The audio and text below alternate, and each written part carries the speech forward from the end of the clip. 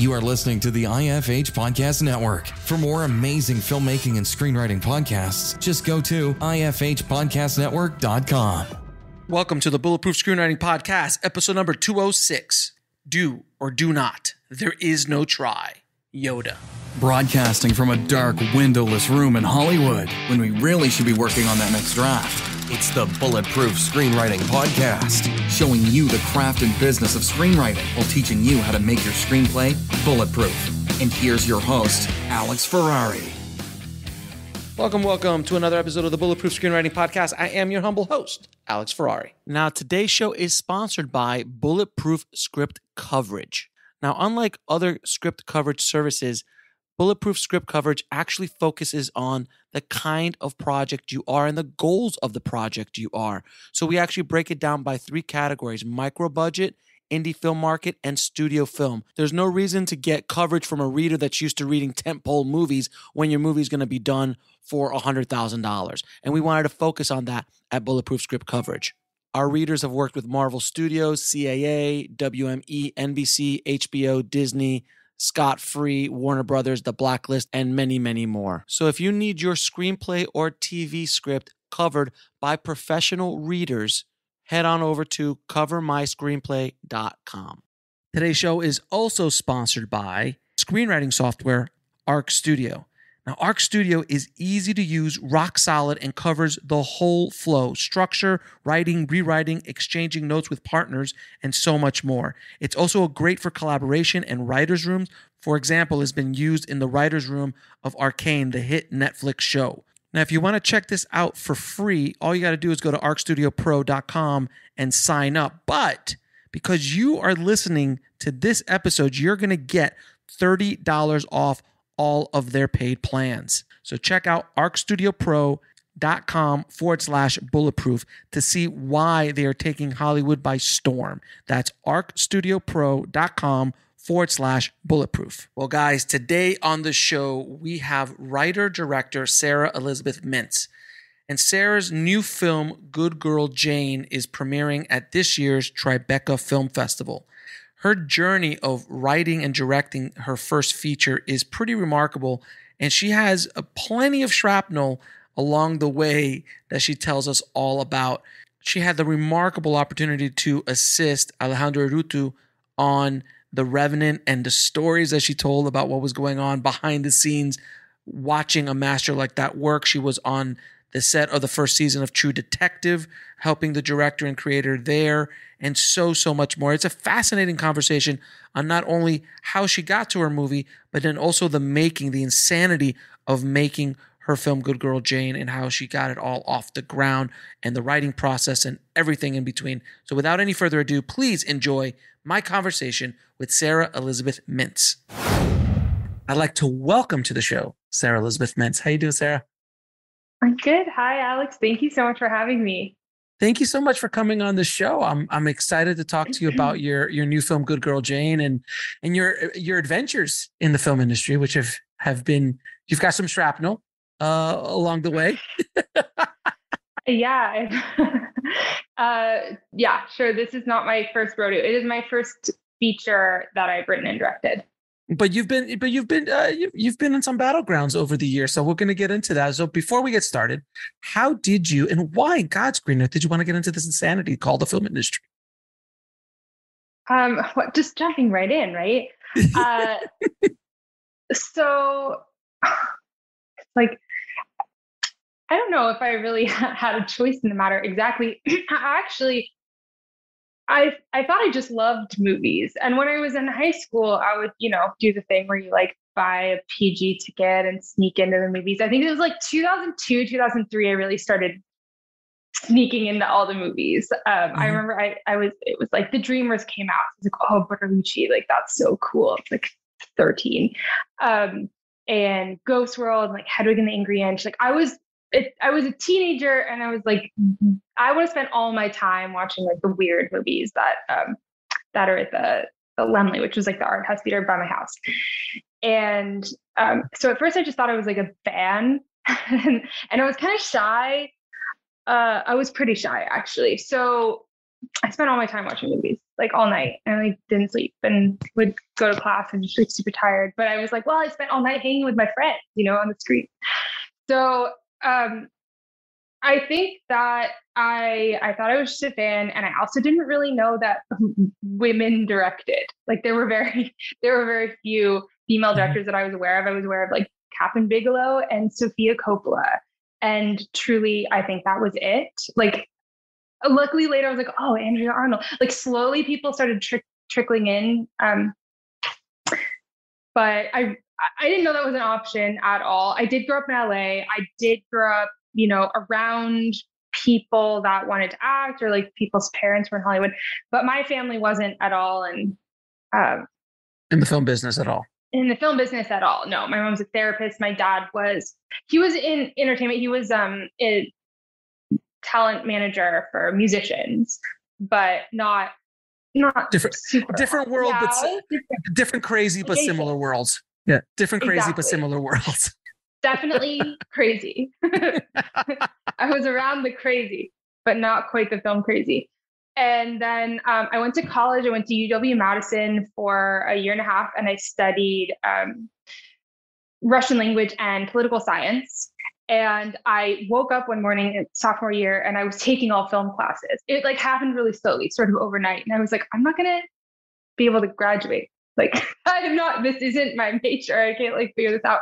So I transferred to NYU. And once I was at NYU, I was like, okay, I'm going to direct. But it didn't happen overnight. I didn't feel like it was an active choice in that it just sort of like, it was always where I was headed. It was always you were being pulled into that world, regardless of whether you wanted to. It was like a vortex, like a black hole. Yeah. It was just sucking you in. That is the feeling that many filmmakers have. It's just like, I worked in a video store back in the day. So I was, surrounded by, and then one day I said, what am I going to do? We're not worthy. and I just looked, I said, I guess I'm going to direct movies. And that's literally how I got my start as well. It's just something that, and then once you get bitten by that bug, I call it the beautiful illness. You can't get rid of it. You can't get rid of the feeling of wanting to, as much as you might want to leave. Yeah. Because it's so hard. How to get rid of this bug you're talking about, please give me a call. You now have my number. Because it's true. And I've talked to so many filmmakers over the years, and everyone suffers from the same illness. All of us suffer the same thing, and there's no way out. And many of us have tried to leave, and many of us wanted to leave. I've tried to leave. I've been doing this for almost 30 years now, and I've wanted to leave multiple times because it's just so hard. It's just so brutally hard over the years. And it's that insanity that keeps you going, that makes you think that you're like, yeah, I can make this happen. Yeah, I can get the financing. Yeah, I can cast that actor. Yeah, I can get into this festival. It's insane. It really is. And I'm not trying to pivot prematurely, but sure. The movie that the Good Girl Jane it tackles substance abuse and drug addiction. And I definitely think there's a lot of that in pursuing a career like this, like that sort of, the highs and lows. It really mirrors like any addiction. It really does. It's not, you're not wrong. You're not wrong. I mean, I have been around the block a couple more times than you have, but I've seen it as well with young and old. It is that kind of addiction to it. You just have to kind of keep going. You wake up in the morning thinking about it. You go to sleep at night thinking about it. It's all encompassing, but that is art. That is an artist's life. And for better or worse, that's why we were put here. we have to walk this. We have to walk this path without question. Now, you were talking about a few films. Was there a movie that specifically lit your fuse?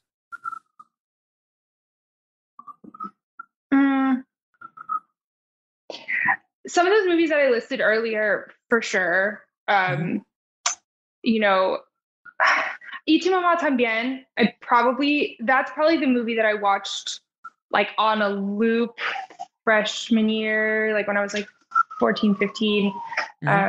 Just the youthful energy and like that the verite vibe in that film. That was new to me. I like hadn't really seen anything like that before. It was also sexy, and I was like, a teenager. I just loved that movie so much.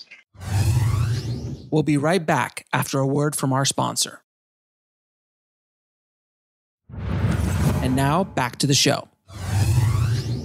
And that, probably that one, but also Hedwig and the Angry Inch. I have to say that movie really did change my life because it was the first time that I saw a film where it felt like anything was possible. Like you can tell any vulnerable story you want. Like there are no restrictions. Just tell your truth. Like get it out there. And that movie changed my life. Like John Cameron Mitchell was my favorite director for a long time when I was younger because of his bravery, and that's inspiring to me. Oh no, there's no question. Once you see that movie, you go, you can tell any story. Didn't do anything.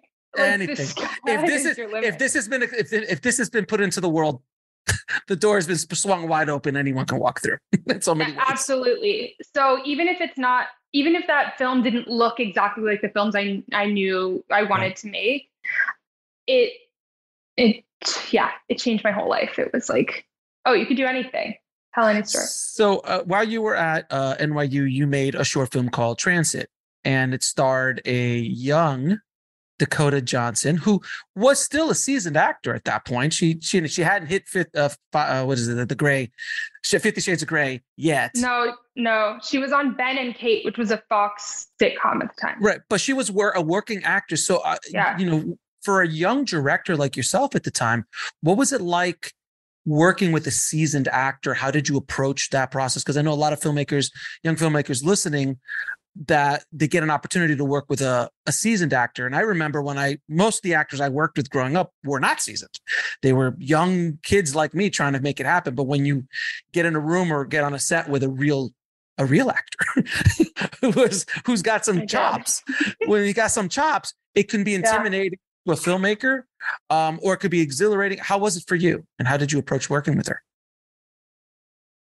Well, I have to be completely honest. So I made that film like about a decade ago, and this is really the first conversation. This is the first press I've ever done for it. Because that film, it did jumpstart my career in a lot of ways, and I did work with some really talented actors, Dakota included. I did that movie with her, and that was like gigantic for me.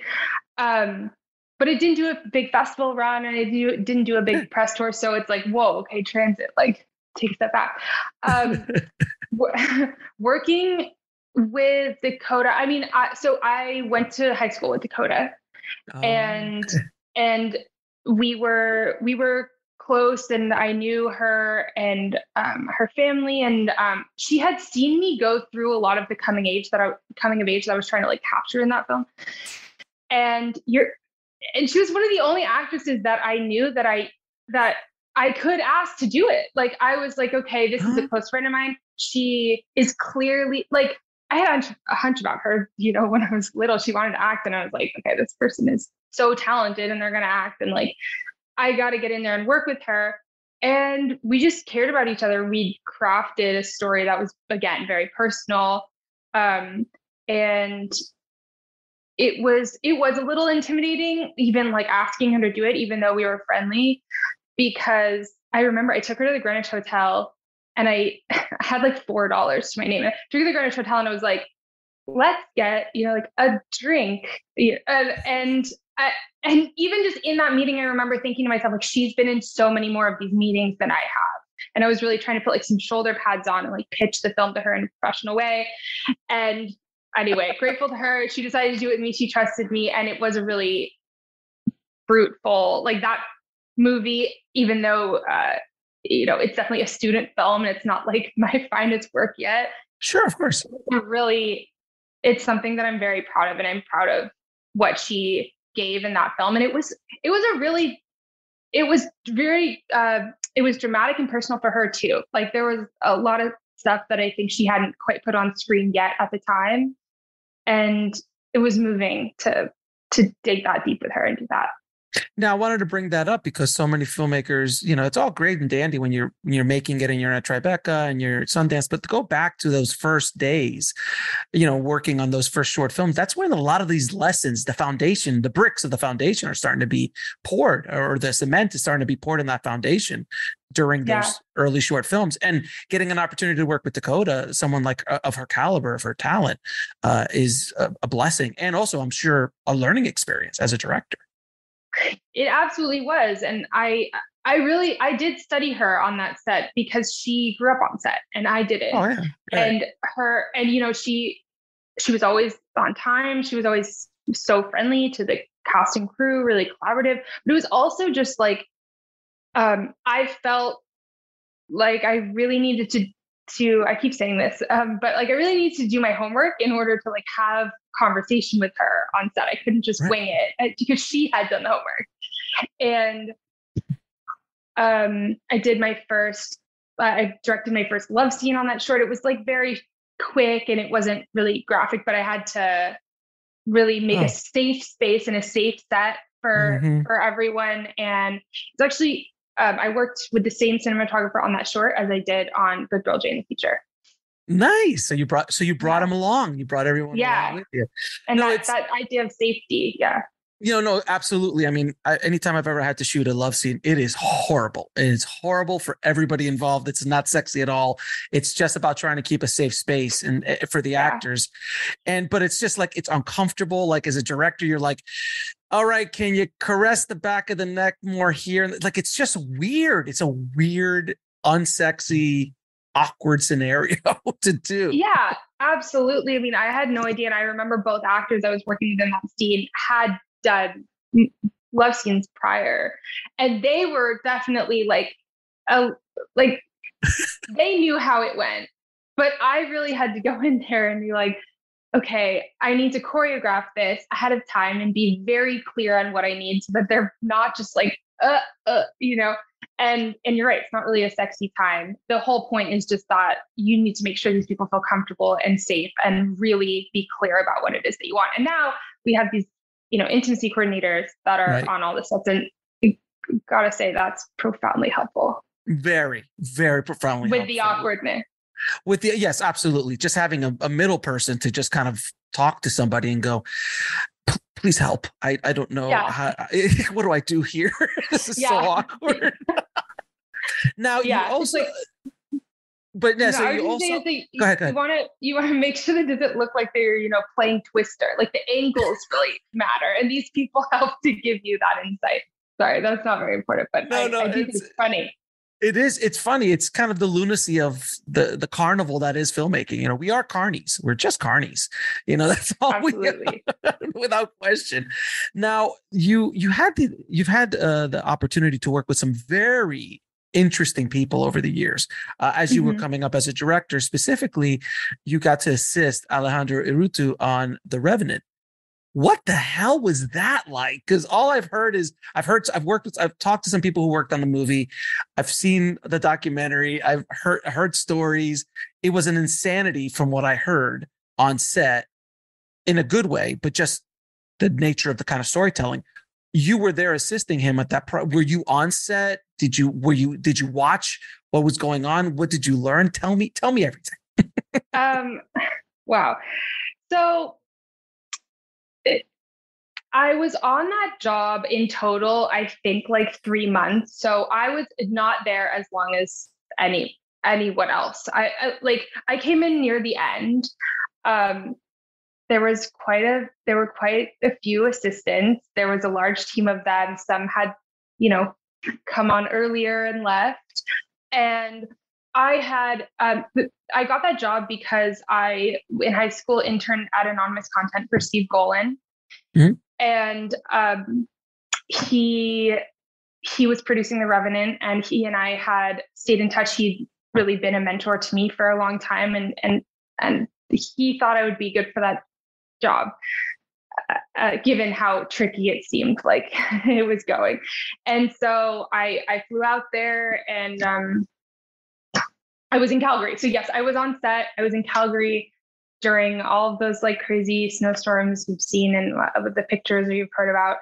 And I had directed I had assisted a few directors prior to that, so I did kind of know the drill, but this was a unique experience for sure. I had to wear essentially like a spacesuit on set. It was that cold. I remember just buying out I landed and then I had to get to set in the morning. We'll be right back after a word from our sponsor. And now back to the show. And I didn't know how I could get to set and be on set, like in the clothing I brought.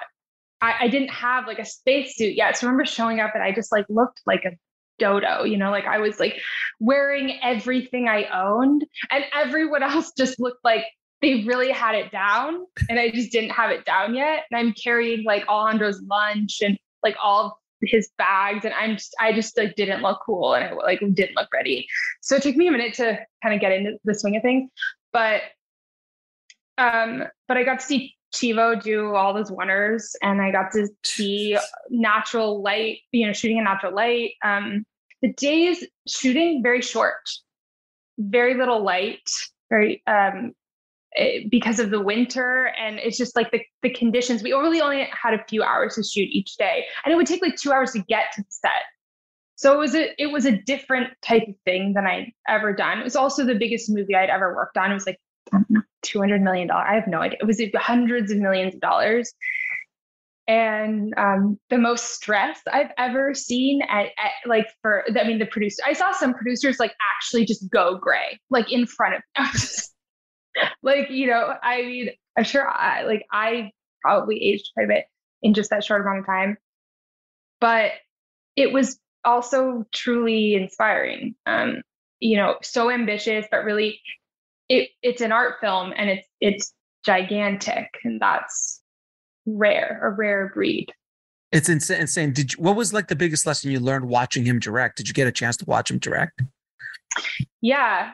And I would say this probably about all of the directors that I've worked for, but I mean, specifically Alejandro, just an uncompromising creative vision. Like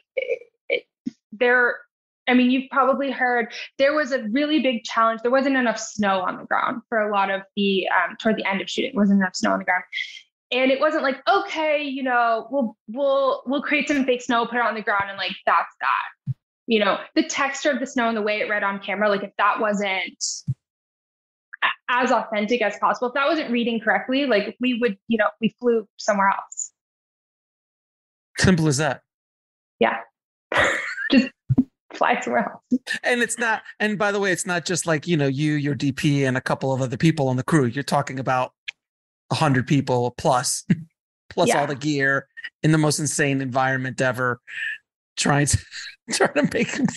I mean, I heard Leo almost died, for God's sakes. I mean, yeah. I also remember seeing all of the mock-ups of that horse carcass and just the artistry in. There's so many people building such a universe, and I just had never been on a set like that. Like it was really stunning, the amount of crafts people and the amount of talent that was on that project. So obviously same kind of set as Good Girl Jane, right? Obviously, just hundreds of people on set. Yeah, and shooting for months on end. Months on. If you didn't like the way the garbage was landing in the back alley, you would just go to another alley. Yeah, definitely. No, I would personally move the garbage. It's so fun. Yeah. When you have the ability or the opportunity to be on a set like that, it's just so remarkable because you're right. It's an art film at a level that no one gets to play in. That's a sandbox that a handful of directors in the world get to play in. Literally a handful of directors in the world get to play. So rad.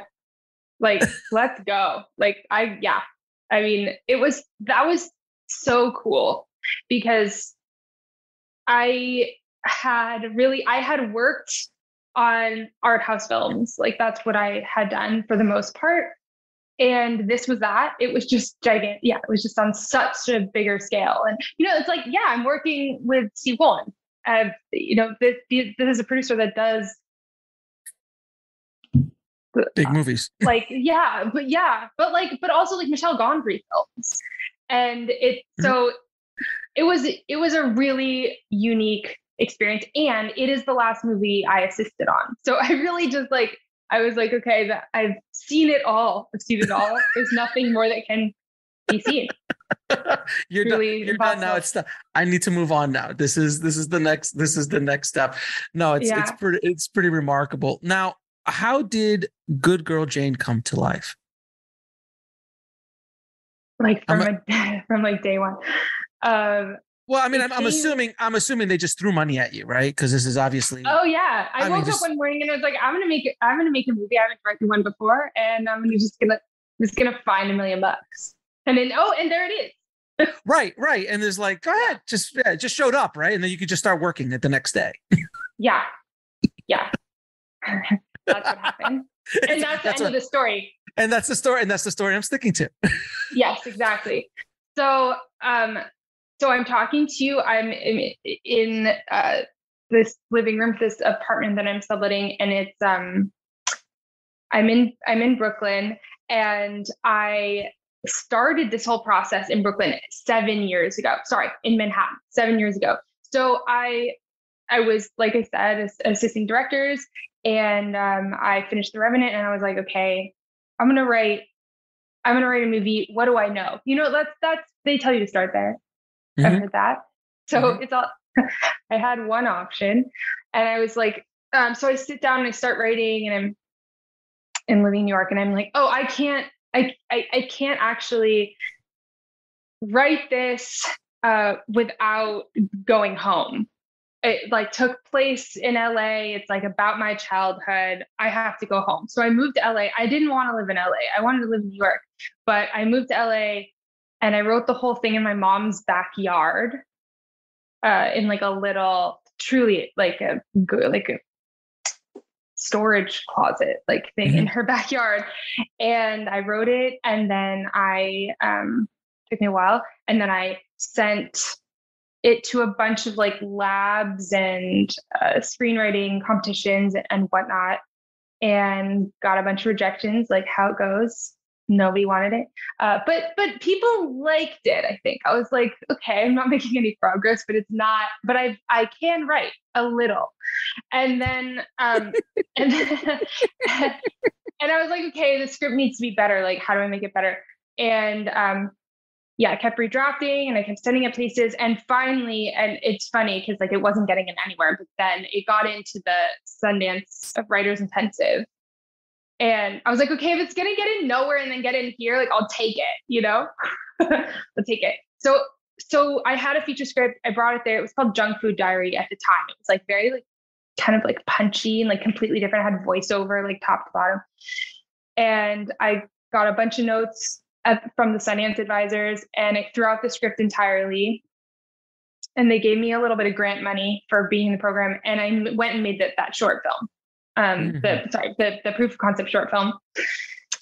And I guess we're like 3 years in at this point. I make the short film. I partner to make the short with this producer named Lauren Pratt. It was her first movie, but I had met her while I was assisting directors, and I was like, I think she's going to be like a killer producer. I'm going to partner with this girl. And so we partnered together. She helped me develop the project into a short, and then much bigger. And then Jake Stainer, who shot Transit with me, I brought him on to shoot the short. And then after the short was made, again, still same as Transit, it got me some attention. Like I got a manager off of it, and it played Raindance, but it had no life on the festival circuit. Like I would get emails back from programmers like, good job. But like it didn't play anywhere. The nicest FUs ever. Totally. Like people were engaging to tell me that it was really like affecting, or like it really shook them or something. And I'm like, nobody's playing this thing. Like literally nobody's playing it. So although No Budge put it in like a little in like a showcase in Brooklyn, and I remember that was a fun thing. So I was like, okay, it's playing in the theater, like it's I got it out. But took the short film to Sundance with just like brought it with me, basically, in my backpack, and Lauren and Jake and I, we paired with a sales agency at the time, and they put us on a bunch of like speed dating, basically, with financiers, and one of the financiers just offered the money. So back up for a second. The speed dating with financiers. We'll be right back after a word from our sponsor. And now back to the show. I've never heard of this. Where can I sign up? Where's the speed dating for financiers I've heard of? This is fantastic. What is that? It's a really good question. Well, I'll back up 2 steps. One is that Sundance put me in one other program, which is called it's like the Women in Film Strategy and Financing Intensive something. Got it. And so they put me in that program with my producer. And that was the first financier speed dating we did. So we did 2. We did 2. And this first one, it was, Lauren and I prepared like as if it was the bar. Like it was insane. And that sounds probably like really crazy of me to say, but it's true. We studied for so long. We had this whole pitch memorized. We were like, it was a whole thing. It was a whole show that so we went and we pitched to a bunch of people and we got a bunch of meetings, but we didn't get the money, but we did take a bunch of meetings, a bunch of places because of it. And we got sort of out of that a sales agent, and that sales agent, Lauren and Jake and I, the cinematographer and the producer and I, we were like, we're going to go to Sundance and we want to get this movie put together. And the sales agent was like, okay, we know some financiers. We'll set you on like 2 days of meetings. And that was what the speed dating was like. That's amazing. I've never heard of it. It's called investor speed dating. That is. I probably shouldn't call it that then. No, but it's fantastic. It's actually awesome. I've never heard of it that way. And it should be. There should be more of it. I think we should all have access to speed dating for investors. I think that would be a great company. Yeah. And it's not to say that, like, again, at this point, it's like 4 years in. Like, it's not. So overnight is what you're saying, overnight. Yeah, overnight.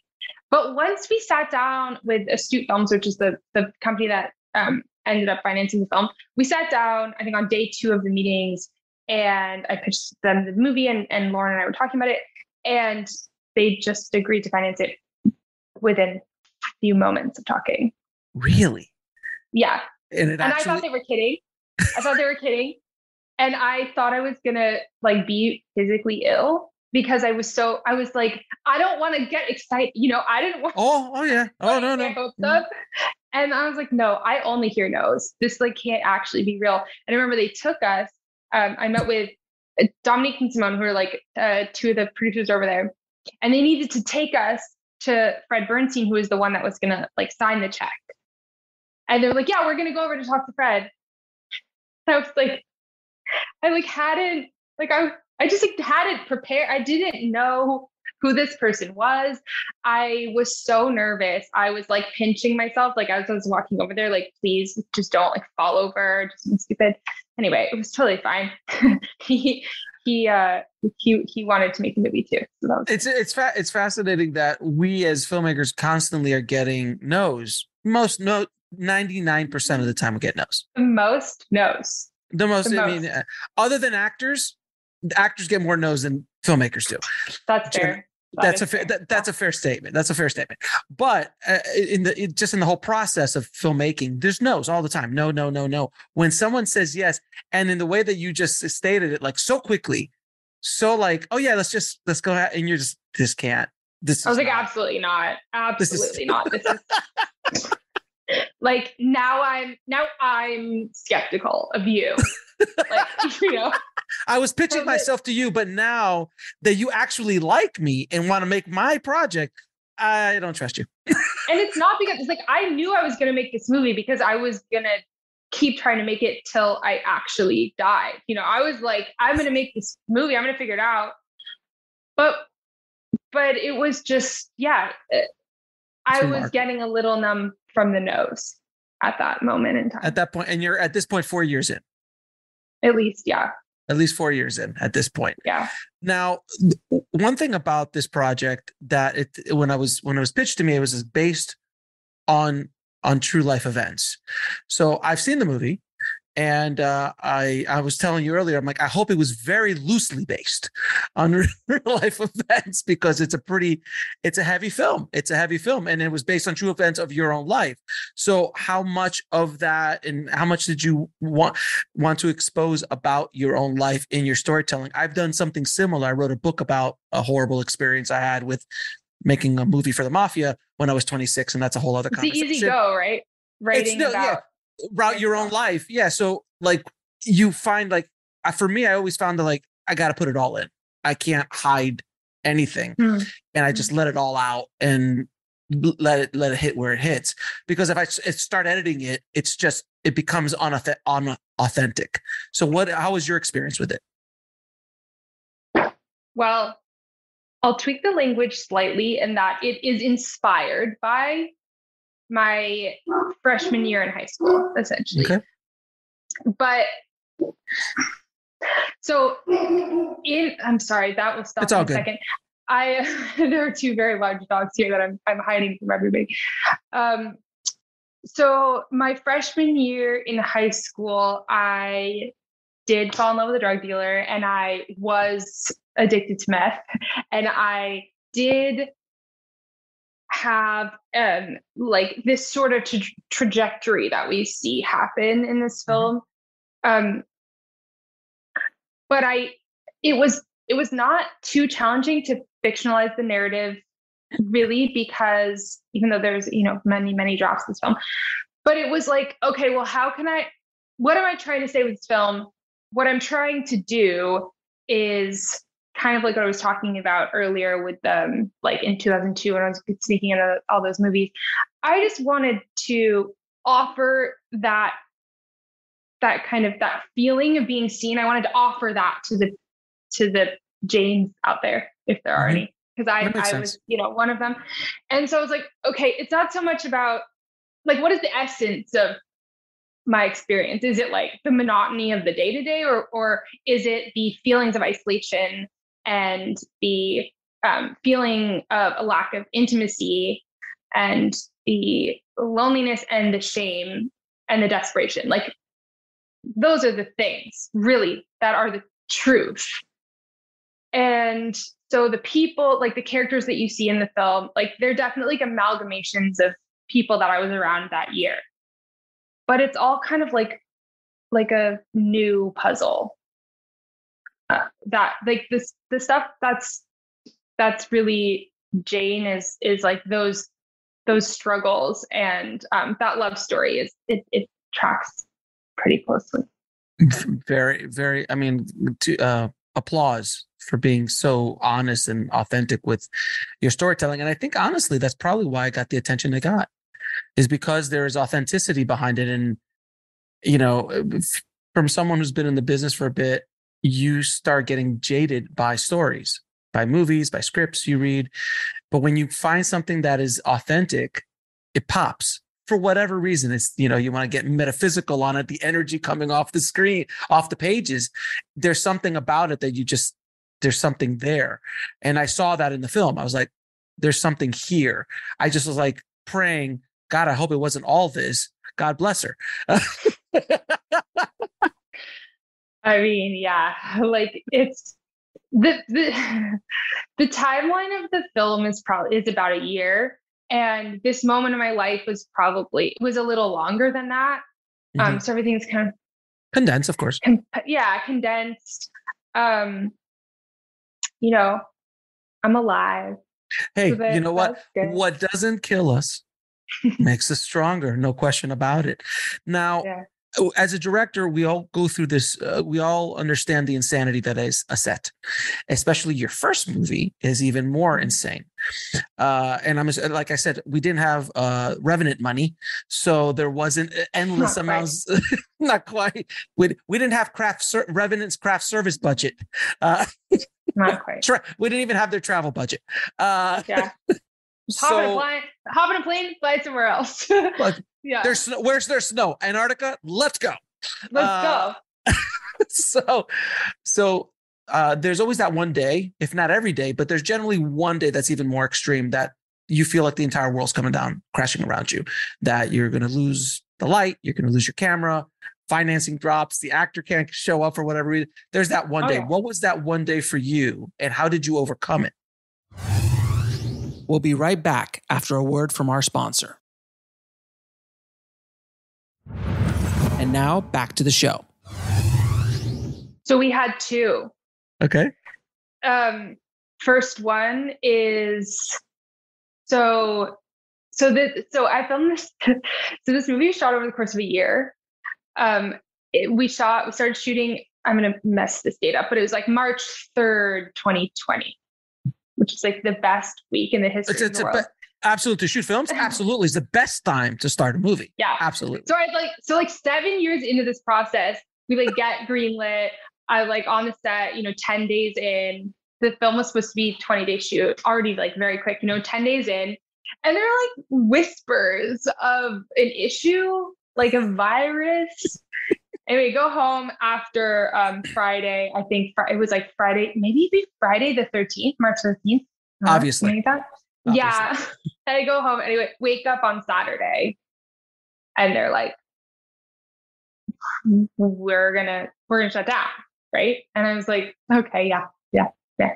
This makes sense. We're gonna shut down. Yeah, I was like, that makes sense. Totally. That tracks with the struggle of all of this. And like, let's do it. I mean, we had to keep everyone safe. But like, of course, that was the choice we're going to make. But it was crazy. And it felt like we might not come back up. Definitely. Right. No, I've had multiple filmmakers on all levels of budgets come on the show that started in March, April, May, and half their movie was made, and then it's gone. And they just like, I don't know if and a year later they come back. Yeah. How long did it take you to come back? We started shooting the second round of production March 3rd, 2021. So literally a whole year of you sitting on half your movie.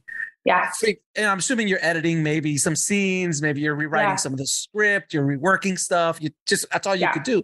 But as a filmmaker, psychologically, I can't even imagine just the brutality of that year for you. It's a lot of compartmentalizing and like a lot of, what is it? Like cognitive dissonance. I was just like, we're going back, and that's denial. It's called denial.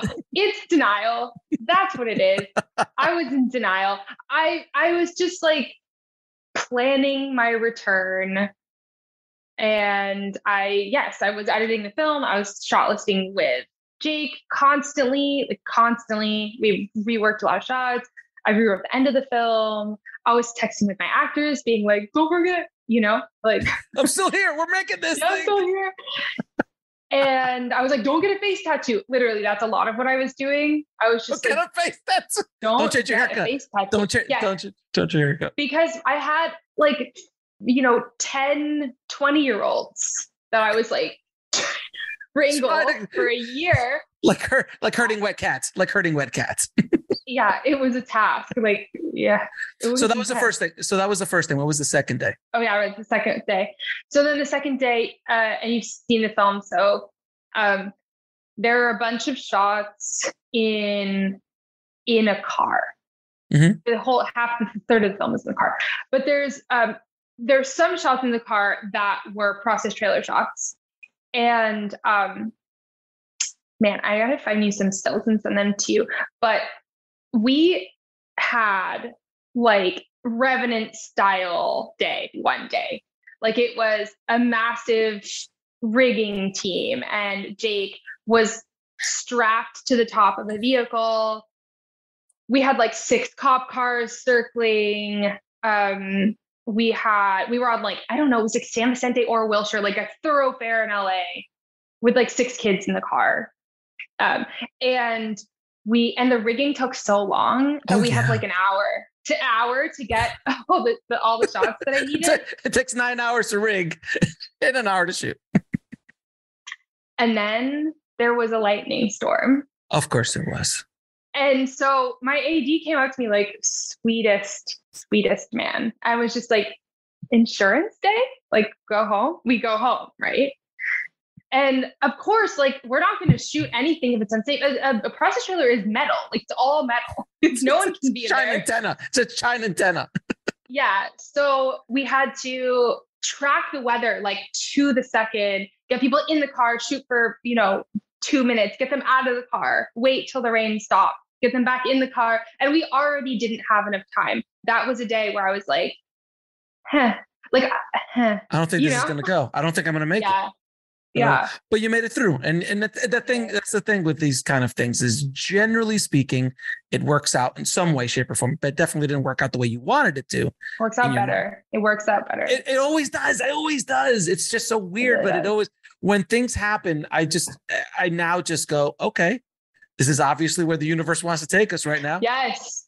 Let's see what happens. It's just true. It's woo woo, but it's true. Like there's so many, when we shut down, we had one false start. We tried to put the production back together and I got a call from our lead actors team and they were like, he just got booked for 6 months on a job in, I don't remember where it was, like in Europe. Sure. And I was like, okay, well, so never getting him back. It's like, there have been so many times where I've thought, okay, this is the worst day ever. This is the worst case scenario, like shutting down for a year. And you know what? It really benefited the movie. It really did. It's a painful way of doing every time. It's a painful way of doing it, but it does do it. Absolutely. Every time there's ever been a complete disaster in anything I've ever done, it generally works out better. Generally almost always works out better. Now, after this whole experience, you've made your movie now, you've been around the block, you've on The Revenant and on True Detective and all these other all this stuff that you've done over the last decade at this point. Is there something you wish someone would have told you at the beginning of this journey?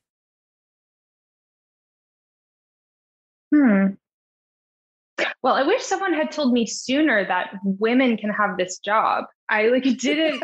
I wasted a lot of time thinking that because I was an introvert, and I say that like in a very literal way. People say that all the time, but I'm not a very social person. I'm very shy. I was you'll see the movie and it's like, I was Jane. I was like really had a hood on like most of. But I was like, okay, that person can still have this job. I did not know that. And obviously someone can't give you permission to like live your destiny. Like no one needed to give you permission. But I wish I'd seen, it's not so much I wish someone had told me this is changing, but I wish I'd seen women directing, seen female directors, seen directors that didn't all just look like one thing. And that would have changed the game a little sooner for me. I was lucky enough that I'm a Latino man and I had not seen any Latino directors growing up. I just didn't know anyone. Like, where are they? Where are they? And then all of a sudden, Robert Rodriguez showed up. El Mariachi showed up the year that I was in high school thinking about being a director. And I said, oh, there's the one dude. He did it and he did it in an insane way. Okay, this can be done. So you do need to see. You need to see other people like yourself doing what you are doing just to give you the confidence to go, if they could do it, then I have a shot to do it as well. And that is so important to be represented out in the world. And then sometimes you see these directors who were just breaking down doors to be the first to do something is so what's the word? So amazing that they were able to do that and have the grit and the hustle to be able to do that when they didn't have anyone at all. But I agree with you 100%. Now, and this is coming out on Tribeca, right? You got into Tribeca, and what was that phone call like? It was an email, and it was really funny. I don't remember what. Okay, so we got an email from them again after some rejection. Get an email from them, and they asked if we were still available for a world premiere. They hadn't offered. They were like, but this was a very long time ago. It was in December. I was like not thinking about this festival yet. It was so far away. And we got an email and they were like, is Good Girl Jane still available? And so I talked to my producers and I was like, yeah, we're still available. And then like I said, I'd been in the Sundance Intensive. So I spoke with the lab people at Sundance and I was like, we'll be right back after a word from our sponsor. And now back to the show.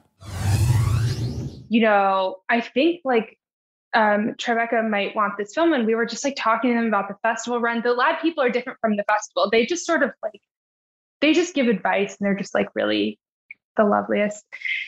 Anyway, I was on a call with them just being like, help me, guide me. Like, how does this work? And my producer called me and was like, actually, we got in and we're going. Like we just got invited. I mean, she didn't say we're going, but she was like, we just got officially invited and like, congrats. This is happening. And then, this is actually happening. They're not just like a little interested. I think what I was asking the Sundance people is I was like, how do I convince them to take me? Or like, well, and they were just like, if they reached out to you, they like it. Like, yeah, festivals don't do that. Yeah. I was like, oh, like, do they mean it? I'm just clearly a little skeptical. I was like, do they mean it? Is this real? But no, that they emailed us, they offered us the spot. And then the second I spoke with the programmers, it changed everything. They are the perfect home for this movie. Like New York is the perfect home for this movie. Festival is the perfect home for this movie. This is my favorite city in the world. Like my whole family can come to the screenings. My producer's family can come to the screenings. But like a lot of the cast lives here. It ended up just like, it's one of those divine things that we were talking about before. Like I didn't know what the future was going to look like for this movie or where it was going to play. And I knew it really needed to play somewhere. And then it's playing in the right place. That's fantastic. Yeah. Well, I'm going to ask you a few questions I ask all of my guests. Yeah. What advice would you give a filmmaker trying to break into the business today?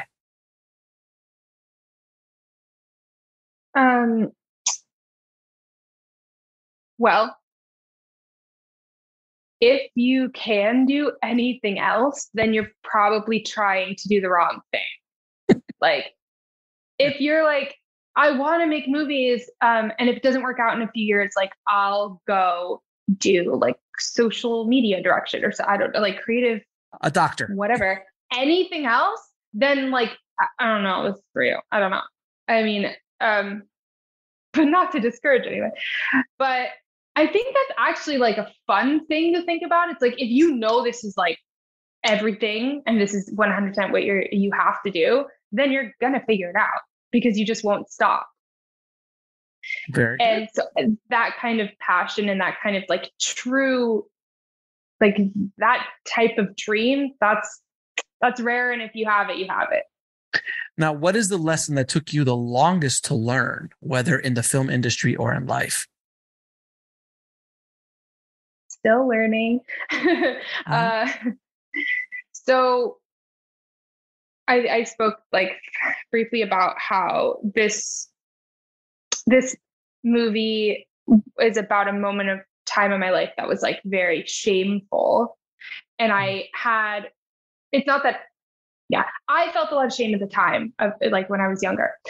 And when I was pitching this movie a lot, I had to kind of show up in those meetings and pretend that I had no shame or like, act very loving of myself. And it's actually just really okay to be whoever you are. Like this process, making this film, has taught me that. I don't know if I knew that going into making it. I was faking it, and then making the film has been like, geez, it really is fine to be exactly who you are. Like you don't need to put on all these airs or like pretend to be someone else, or right. Like, it's going to work out if you're exactly who you are. So I'd argue that the key to making it work out is to be yourself. It's the only thing that makes you stand apart. 100%. I mean, all you have is you. You're not going to be like a great version of someone else. You're going to be right. only a great version of who you exactly are. But that took me a long time to figure out. Oh yeah. Agreed. I'll never be a great imitation of Tarantino or Rodriguez or Fincher or Nolan or Spielberg, because they're good at what they do and they're pretty much the best at being them. Yeah. So, but you can only be the best version of yourself, and that's the key. And I think anybody who has any success in any avenue of this in this life is true to themselves, generally speaking. It's true. And this, like, this moment of my life that is very dark has been the inspiration for the thing that is the most stunning and the most beautiful thing in my life. This experience that I had and the struggle that I had is like, I wrote this movie about it and now I'm here. Like, I'm so happy that happened. I'm so happy that I made it out of it, for sure. But I don't wish I could like carve some pieces out of me and take some of my history away. And it's like, what's the use of that? What's the use of that at all? Agreed. You are who you are, and whatever happened to you in your past is what made you who you are today. And I came to grips with that a long time ago. Just like, if I had to do it over again, I would go the same way, because that's who I am. And if you take that away, you take a big chunk of who you are away. And you wouldn't have been able to make this movie. You wouldn't have done any of this stuff. So where would you have gone? It might have been a different world. Might have been better, might have been worse. Who knows? But this is the path that you were put on, and embrace it without question. And last question: 3 of your favorite films of all time. Should have prepared for that one. Well, Each of My Time In is definitely one of them. Mm-hmm. I would say Fish Tank, Andrea Arnold. Mm-hmm. And there's so many, but I'm going to say Reprise, Joachim Trier. Mm-hmm. I worked with Joachim on Live and Bombs, and he is brilliant director. So yeah, him. Really anything that he's directed. Yeah. Sarah, I appreciate you coming on the show. It's been an absolute joy talking to you. Your energy is infectious for what you're doing. So thank you for coming on the show. This is so fun. And congrats on all your success so far. And I know you're going to do a lot of amazing things and tell some really remarkable stories in the future. So continued success. And hopefully there's a little girl out there who's going to see this and go, if she could do it, and if he could do it, I mean, I got a shot. Oh man, that's what this is all about. That's what this is all about for me, for sure. But I appreciate you, my dear. Continued success. Thank you so much. I want to thank Sarah so much for coming on the show and sharing her journey with the tribe. Thank you so much, Sarah. If you want to get links to anything we spoke about in this episode, head over to the show notes at bulletproofscreenwriting.tv/206. And if you haven't already, please head over to screenwritingpodcast.com, subscribe, and leave a good review for the show. If you love the show, guys, please share it, talk about it, share it with all your friends. I want this information to get out there as much as possible on YouTube, on the podcast, on Apple, on Spotify, wherever you watch or listen to this. Please share it with as many people as possible. Thank you again so much for listening, guys. As always, keep on writing, no matter what. I'll talk to you soon. Thanks for listening to the Bulletproof Screenwriting Podcast at bulletproofscreenwriting.tv.